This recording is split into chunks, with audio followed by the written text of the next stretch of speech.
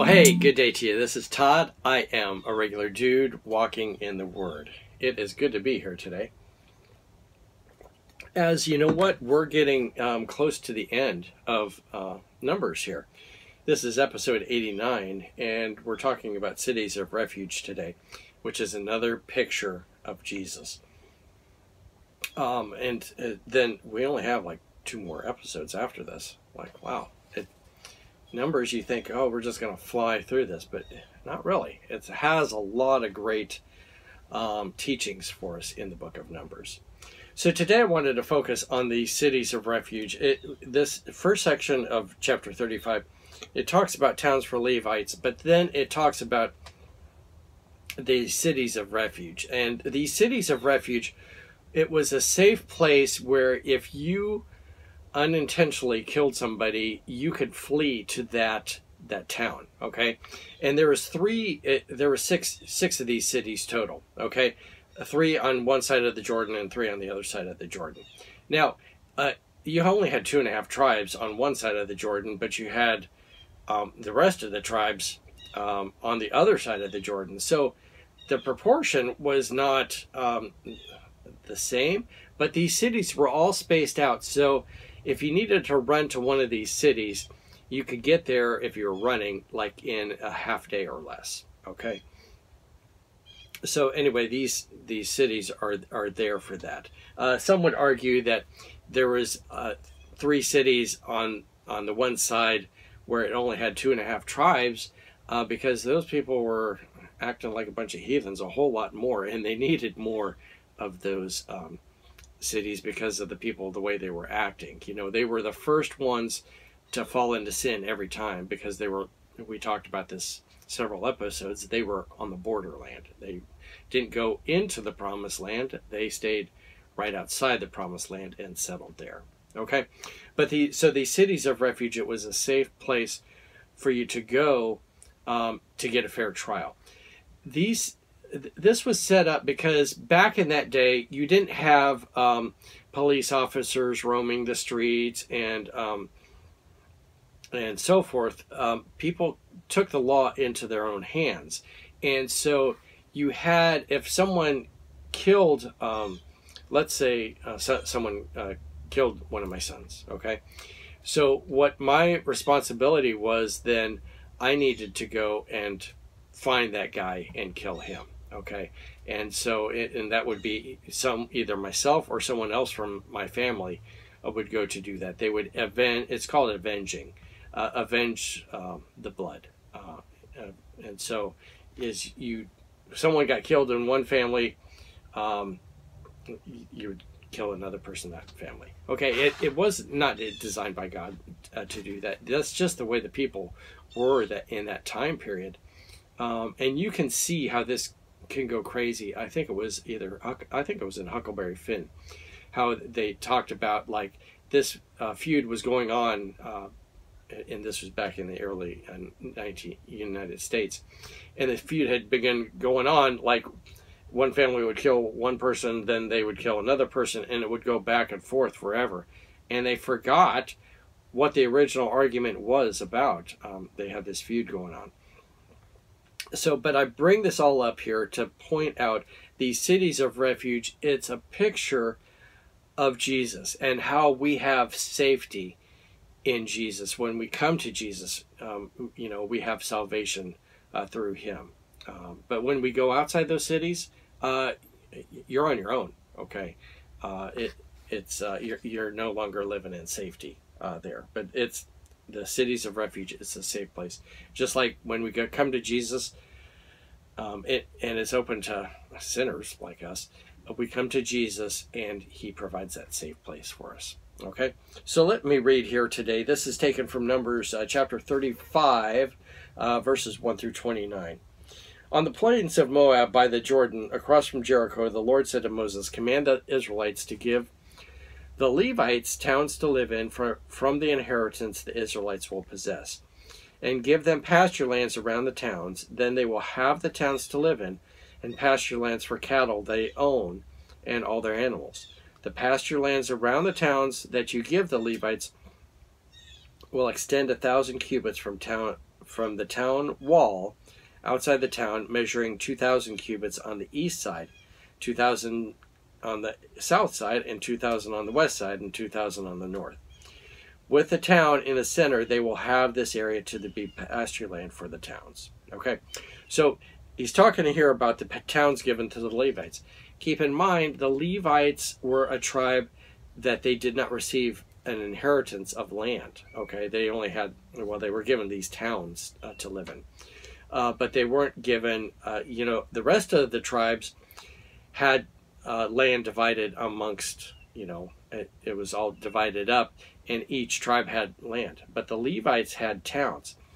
Now, these towns were not all in one area. These towns were spread out throughout all the tribes. So God's intention was you had these Levites spread out, and they were to proclaim the law, but they were to share about God and teach about God. That was what their one of their purposes was. What their purpose was, and so as they taught, they didn't just teach in one area of the country. They taught spread out throughout the whole region. Okay, so that's why it's like that. Let's move on now to the cities of refuge, verse 6. 6 of the towns you give the Levites will be cities of refuge to which a person who has killed someone may flee. In addition, give them 42 other towns. In all, you must give the Levites 48 towns, together with their pasture lands. The towns you give the Levites from the land of the Israelites possess are to be given in proportion to the inheritance of each tribe. Take many towns from a tribe that has many, and few from that has few. So you had how many tribes total? How many towns total given to the Levites? You had 48. 48 towns spread throughout all the region, out of all the country there. And that was given. And 6 of those towns were cities of refuge. Verse 9. Then the Lord said to Moses, "Speak to the Israelites and say to them, when you cross the Jordan into Canaan, select some towns to be your cities of refuge, to which a person who has killed someone accidentally may flee." Okay, not on purpose.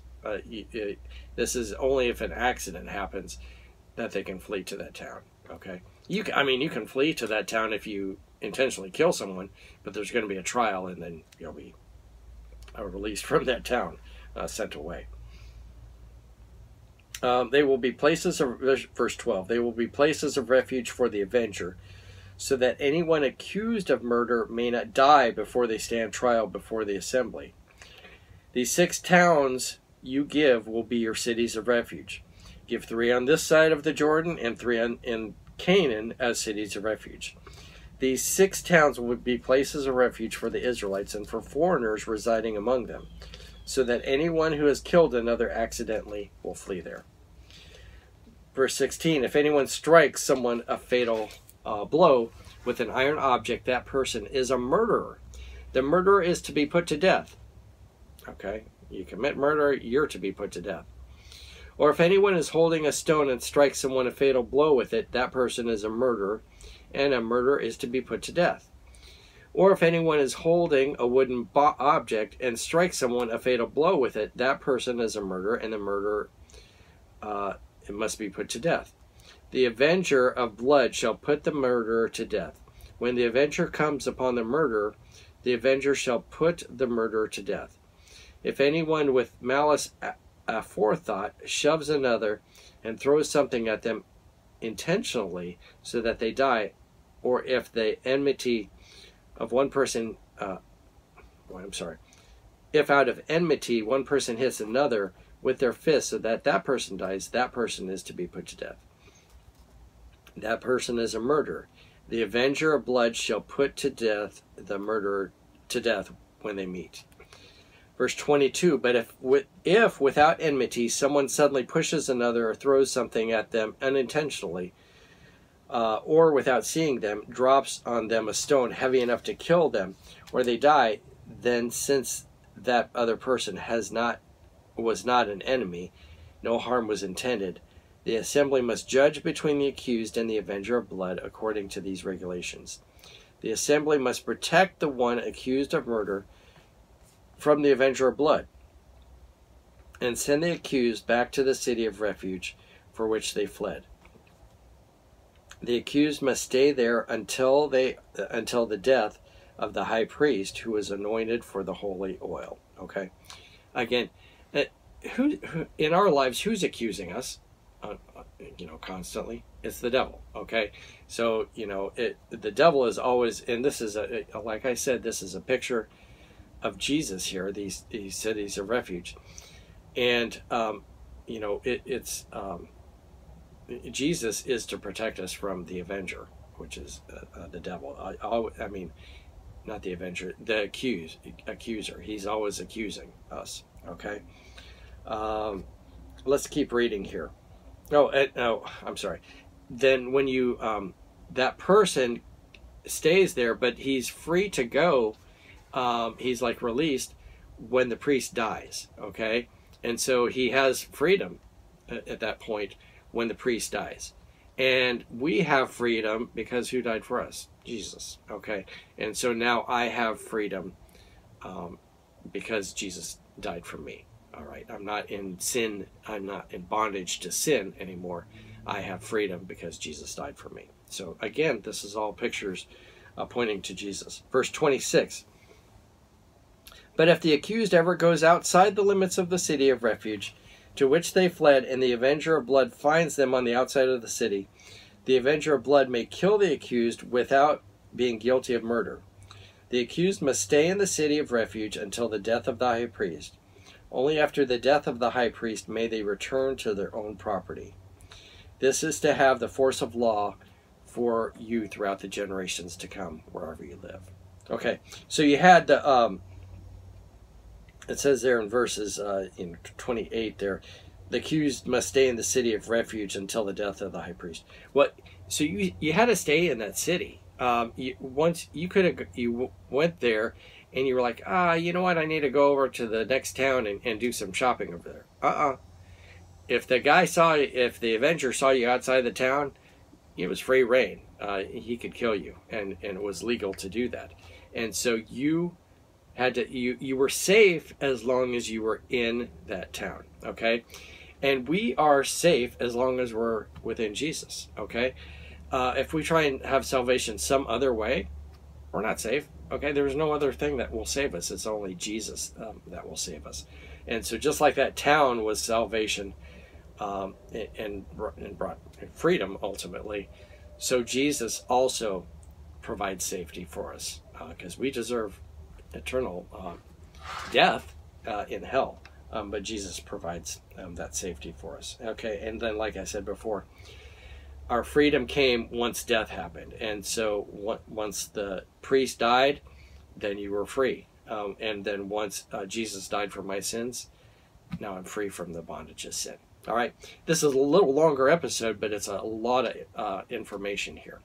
Thank you for watching. I'm just a regular dude walking in the Word, and I look forward to seeing you tomorrow as we continue our journey through the book of Numbers. Lord's blessing. I'll see you then.